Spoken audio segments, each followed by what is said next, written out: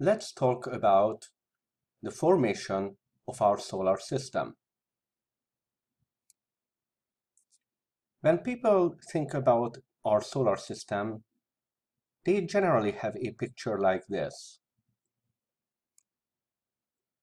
Our sun is a glowing sphere at the center of our solar system, and there are planets as well as smaller bodies orbiting it. While the basic idea is true, an artistic image like this feeds a lot of misconceptions. In reality, the scale of the solar system is vastly larger. The Sun is much larger than even the biggest of planets. The distances between the planets are vastly larger than their sizes, and they all orbit at different rates, making a perfect alignment of them impossible.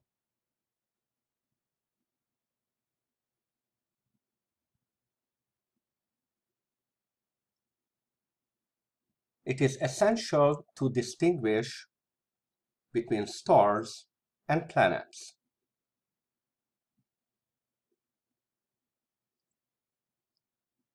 A star is a very massive ball of hot glowing plasma that fuses hydrogen into helium at its core.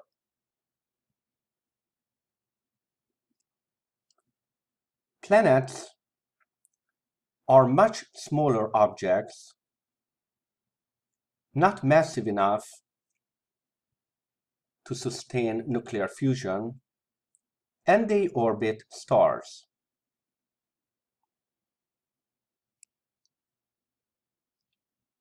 Our solar system has one star, the Sun.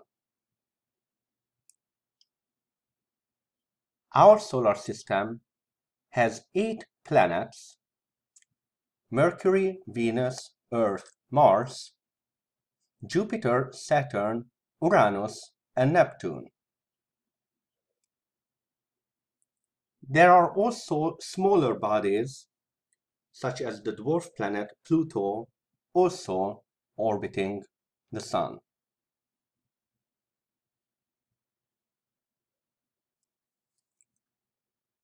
Where did the planets come from? In order to answer this question, we need to look at the properties of the planets and their orbits as they are today.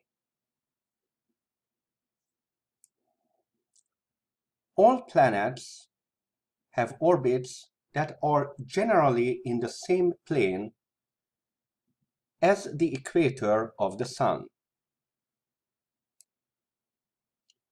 All of them revolve around the Sun in the same direction as the Sun rotates. This is known as a prograde orbit.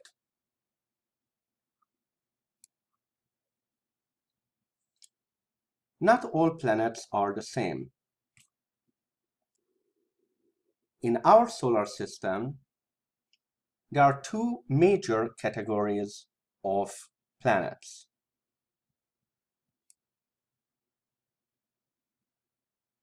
The smaller worlds, Mercury, Venus, Earth, and Mars, are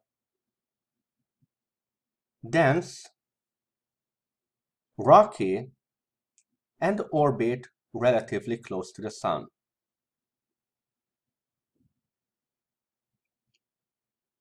The giant planets are much less dense, are rich in hydrogen and helium, and orbit much farther away from the Sun.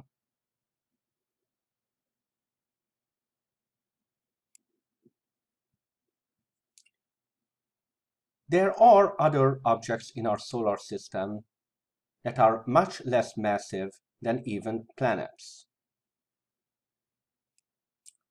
Theories of solar system formation must also account for asteroids and comets.